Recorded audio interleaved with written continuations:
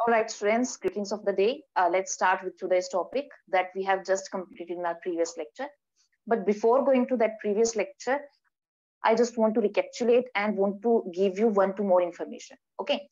So the first of all, when we have started, we have talked about the number of elements. Now, on the basis of number of elements, we have been classified our metals, non-metals, and metalloids.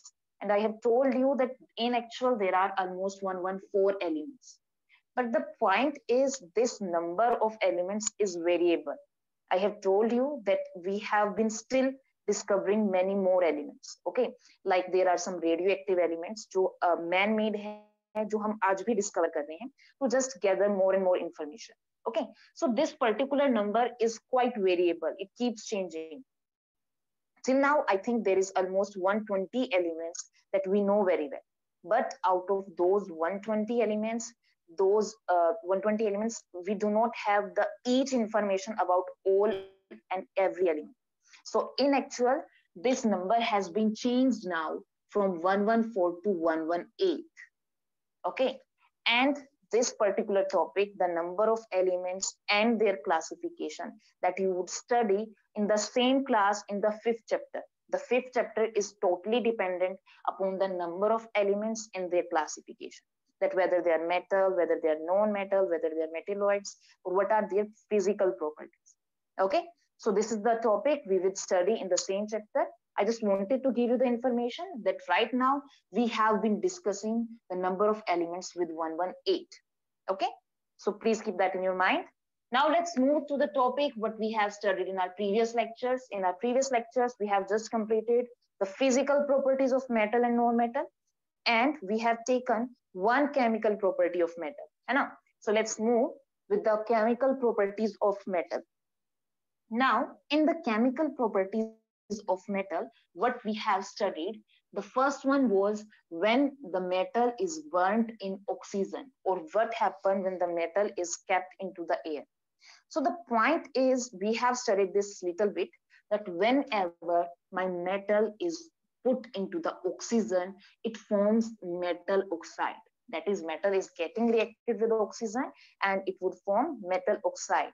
And we have seen so many examples like copper is reacting with oxygen and it would make copper oxide. Aluminium with oxygen would make aluminium oxide. And aluminium oxide is also known to be amphoteric oxide. That is, it can react with acid as well as base. Okay, this is what we have already studied. Now, in the same topic, we have to understand so many information. So let's move to our next topic. That is, the topic is what happens when the oxide are reacted with water. See, as I have already told, that the property of each metal is variable. It would change from one metal to another metal. For example, I have talked about the copper. Copper is known to be copper oxide, but aluminium is known to be amphoteric oxide, यानी ये acid और base दोनों के साथ react कर सकता है. So we have so many different variation in the reactivity of metal. So most of the metal oxide are not soluble in water, but a few of them can be dissolved into water and they would make our alkaline solution. They would make our basic solution. Suppose I'm taking example of sodium. Okay, so what would happen? I would take the sodium is reacting with oxygen. It would make sodium oxide. Or if I'm talking about potassium, whenever it is reacting with oxygen, it would make potassium oxide. So whenever these oxide, like sodium oxide, has been dissolved into water, it would make NaOH, the basic. Same as it is potassium oxide plus water, it would make KOH. And in the very previous chapter, we have studied about acid and base. So NaOH and KOH, they both are very strong base. So I can say a few metals like sodium and potassium, whenever they would dissolve into water, they would produce a strong base. Or this is the reason we also call them alkali metal. Sodium and potassium, they are known to be alkali metal. Okay. About the alkali metal, you will also see in the fifth chapter. So I just wanted to say that whenever we react are two metals like sodium and potassium, there are only a few metals which on dissolving with water will produce base. Okay, not every metal do the same thing. All right, so this was the point I wanted to share with you. Next, the case when metal is burnt in oxygen. I have taken just few examples like copper, aluminium, sodium, potassium. Now, what's actually happening when we are getting reacted with some different metals? Okay, let's move to our next topic. Okay, the first point I have told you, I have understood that all my metals do not react with oxygen at the same reactivity. They do not react at the same reactivity. For example, if I'm talking about my sodium and potassium, they are so much reactive that whenever I just put them into air, they would catch the fire. I have named the topic when they're burnt in the oxygen. But sodium or potassium, they are super reactive. They are itna reactive that whenever I just put them into air, they would automatically catch the fire. Okay, so this is the first point, which is very important. I hope you have seen in some magic shows or in TV shows that we just put some wood over there, and after that, that we would show that without any matchstick, without any fire, there is burning a fire. That magic is due to sodium and potassium. These are super reacting metal, and they can easily catch the fire without even burning them. Okay, so the point is, whenever we would use them in laboratory, what would happen? They would catch the fire, and there would be some laboratory accident. So to avoid these circumstances, we just put the sodium and potassium particularly in kerosene oil. In kerosene oil. We always put them in kerosene oil, so that in kerosene oil there would be a layer of oil over them, and the oxygen would directly not contact with them. Suppose this is my sodium and metal.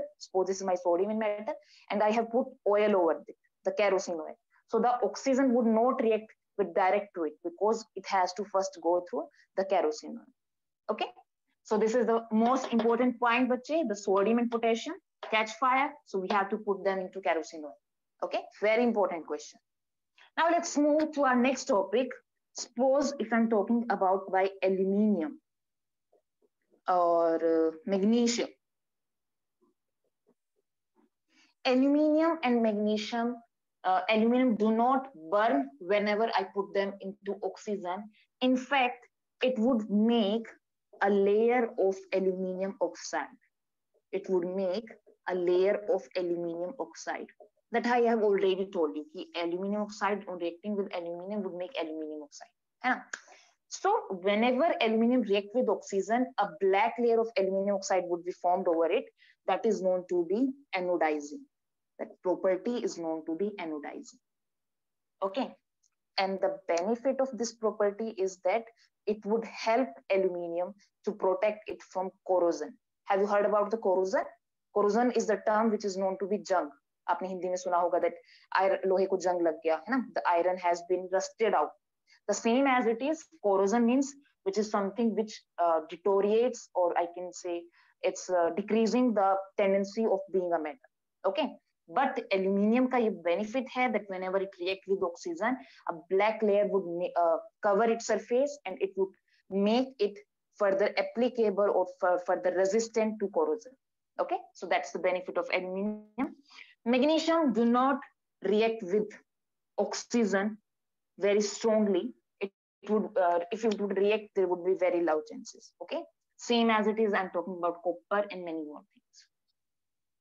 So now a point has been kept in your mind. एक point click करना चाहिए आप लोगों के mind में, that there is something that reactivity is different of each metal. If I'm talking about copper, that is burning. If I'm talking about sodium, potassium, they are super reactive. They are burning without even giving them some fire.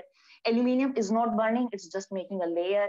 Magnesium is not burning, magnesium is not reacting at all. So I just want to say कि इतने सारे जो variations हैं, इसका मतलब ये है कि we have to know somewhat some new topic about reactivity. That means हम अपनी डिफरेंट मेटल्स को रिएक्टिविटी के बेस पे अरेंज कर सकते हैं. For example, I have took so many examples. Okay, so this is our new topic, the reactivity series. But the point is, सिर्फ oxygen के साथ रिएक्शन को देख के हम नहीं बना सकते. We have to first check out some 2 or 3 more chemical properties, and then on the basis of them we would make what actually a reactivity series is. Okay, so let's move to our next chemical property of metal. Chemical property of metal number 2. In this property, we have just taken how it is reacting with oxygen. Now, in the second property, I'm showing you what would happen if they're reacting with water. Okay? What would happen if they're reacting with water? So let's see the first point. The reaction of metal with water.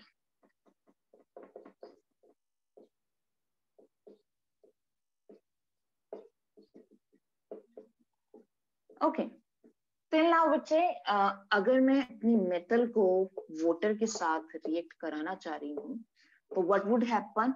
It would definitely make a metal oxide but with release of hydrogen gas. That means the reaction is taking place. The metal has been converted to metal oxide, but the point is the hydrogen gas is also getting released as well. Okay, but another point is, if I would dissolve my metal oxide into water, it would make metal hydroxide. It would make metal hydroxide. That is MOH. Okay, so let's see. Let's start with our first example of metal. Let we have the example of, yes, potassium and sodium.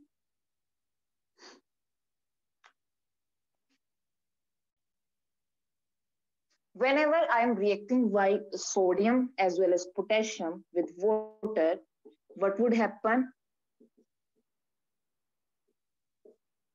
They would make some oxide like this, but hydrogen gas is also getting released. Okay, same as it is if I'm taking example of copper with water, it would make cuprous oxide plus hydrogen gas. If I'm taking about aluminium plus water, it would make aluminium oxide with hydrogen gas. So it is almost same to that previous topic whenever we have reacted our metal with oxygen only. This is almost the same topic. The only difference is, on that case, hydrogen was not getting released, but whenever I am reacting my metal with water, hydrogen gas is getting released. Okay, so these are some examples. These are some few topics which would elaborate you how metal is getting reacted with water. Let me show you some more examples. Okay, the point is, whenever calcium is reacting with water, whenever the calcium is getting reacted with water, it would make calcium hydroxide plus H2 gas. And the best point is, my calcium would start floating. That if I want to dissolve my more calcium into water, it would start floating due to those hydrogen gas bubbles. Yani, in that solution, there would be so many bubbles of hydrogen gas that my calcium would start floating over it. It would start swimming over it rather than being much dissolved. Okay. So this was all about this topic. Now we need to move our next topic, that is what happens when metal react with acid.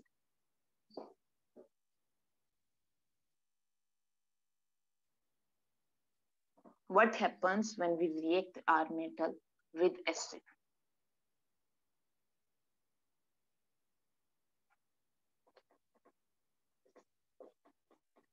Reaction of metal with acid.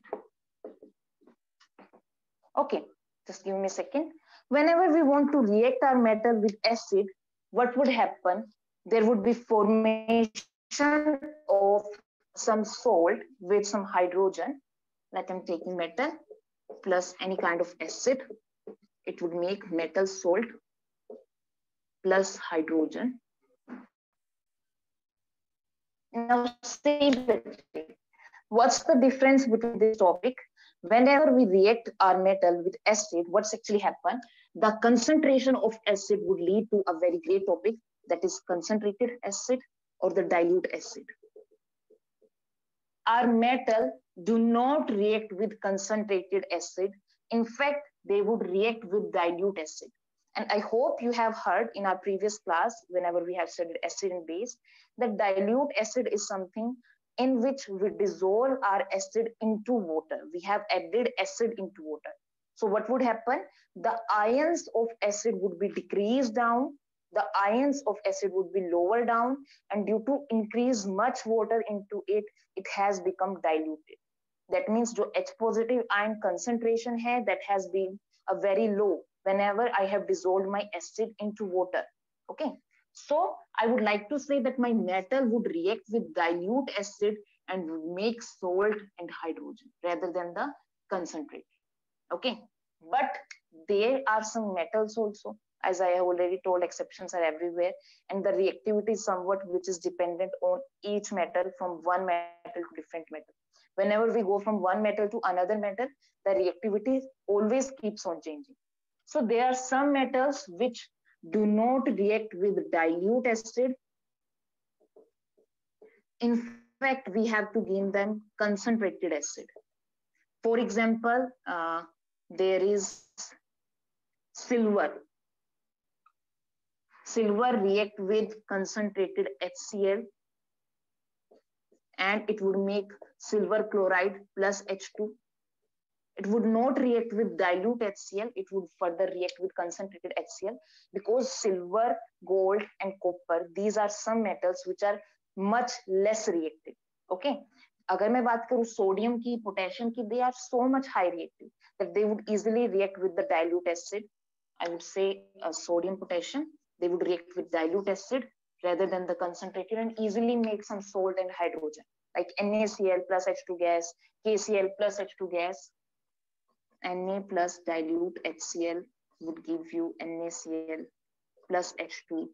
K plus HCl would give you KCl plus H2 and many more. Okay, but some metals like silver, copper, they would react with concentrated because they are less reactive. Another point is the gold. Gold is something which do not react with concentrated HCl or concentrated nitric acid. तो point here is कि अगर मुझे अपने gold को react कराना है, तो what would we do? We would make aqua regia. We would make aqua regia. Aqua regia is a mixture of two strong acid, that is concentrated hydrochloric acid and concentrated nitric acid. Concentrated HCl plus concentrated nitric acid in the ratio of 3:1. That means अगर मुझे अपना 4 ml solution बनाना है तो मैं क्या करूंगी, 3 ml concentrated HCl add करूंगी और 1 ml concentrated nitric acid add करूंगी. ओके, तो अगर मेरे पास इतना स्ट्रॉन्ग सॉल्यूशन प्रिपेयर हुआ है जिसके अंदर इतना सारा strong concentrated HCl or concentrated nitric acid है, this is known to be aqua regia. And gold only dissolve in aqua regia. अगर मैं gold को concentrated HCl में डालूंगी, it would not react. अगर मैं gold को concentrated nitric acid में डालूंगी, it would not react. It only react in this aqua regia solution. Okay, Au would react with it only, and it would just dissolve to it and settle down. Okay, hydrogen gas would be released definitely, but it would be settled down as a salt. Okay, so this was the topic I want to share with you. What would happen if I would react my metal with acid? We have made some example like sodium, potassium, and then we're going to react with dilute acid and concentrated acid. And finally, we have studied about aqua regia. Okay, so let's move to our next topic.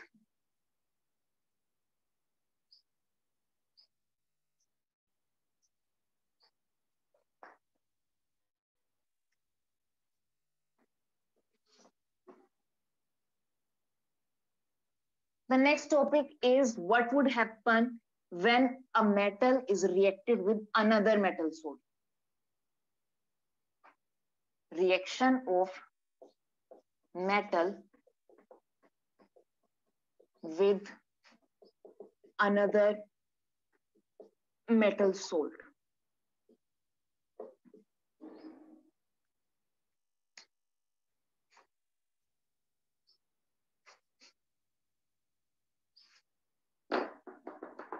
Okay, but say for this topic, reaction of metal with another metal salt, I would try to lead you in the first chapter. In first chapter, you have studied displacement reaction. Hedya, we have studied displacement reaction. What the displacement reaction has taught us? We have understood in displacement reaction that our one metal has been replaced by another metal's salt. Suppose I'm taking metal A plus salt of metal B. What would happen? Salt of metal A would be formed plus B. For example, zinc plus copper sulfate. If I am replacing my zinc and copper like zinc sulfate plus copper, this was known to be displacement reaction. So whenever a reaction of metal is taking place with another metal salt, it can easily displace it. But the point here is it can only displace on the basis of reactivity. That means a high reactive metal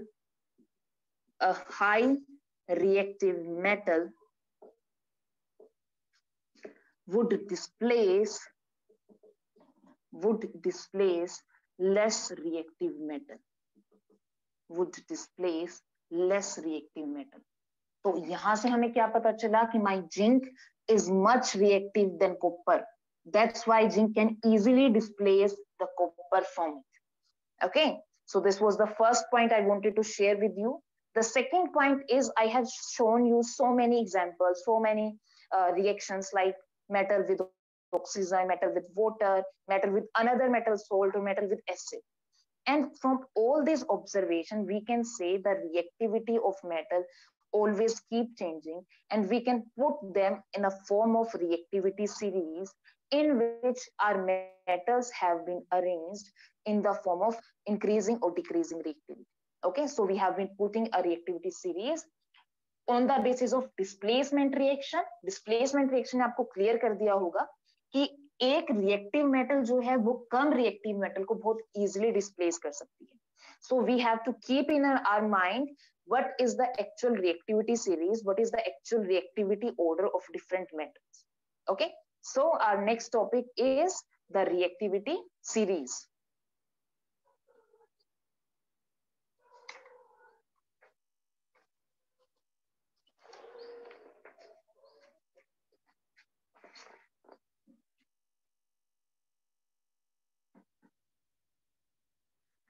All right, बच्चे, let's move to reactivity series.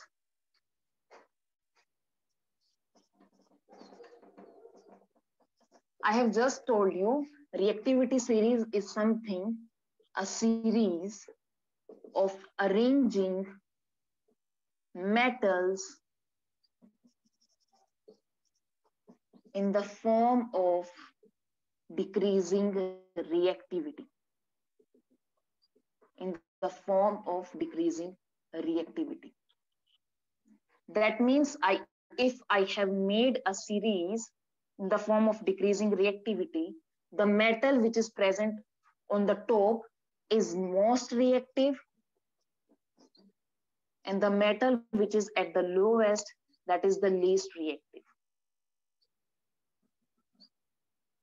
Okay, so the actual reactivity series is, सबसे पहले आता है potassium, sodium, barium, calcium, magnesium, aluminium, lithium, zinc, iron,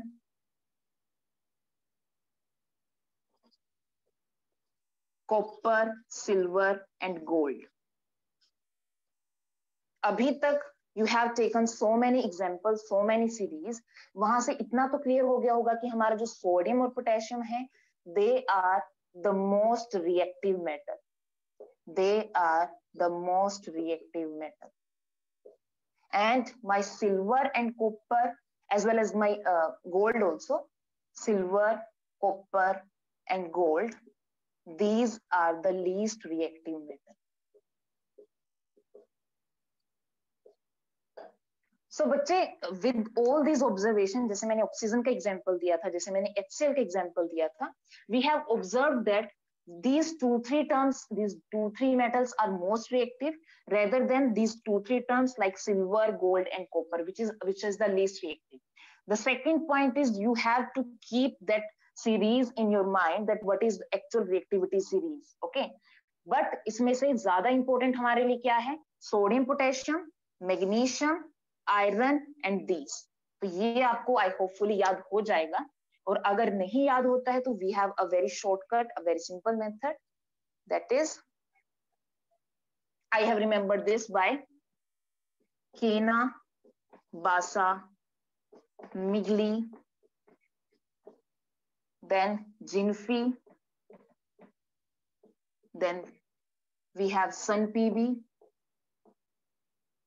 and AgAU. This is nothing. ये हमारे जो sodium, potassium, calcium, magnesium, we have put them in the form of their we can say symbol, like sodium, potassium, Kna, the K and A, Basa, that is Ba, Ca, Migli, Jinfi, and finally Sun PB, copper and AgA. Okay, so I just want to say you have to keep in your mind that sodium, potassium are the most reactive. Magnesium, iron and zinc, they would be found in the middle of reactivity series. So if I would take an example like magnesium plus iron sulfate, would it replace?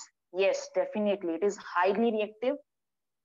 So the reaction would not take place because iron cannot replace it, but magnesium would easily replace it by magnesium sulfate plus iron.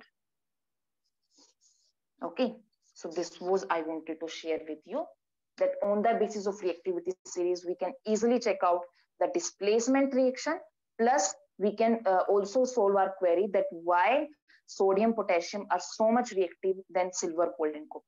Why silver, gold, copper just react in aqua regia rather than in normal acid. Okay, so this was all about the reactivity series, and till now we have completed our topic, that is chemical reaction of metals. We have just finished the chemical reaction of metals. We have total 4 to 5 different chemical reaction. So please make complete notes and try to solve the in-text question. Okay, so this was all about by my side class. Now if there is any kind of doubt or query in this particular topic, you can ask to me. I'm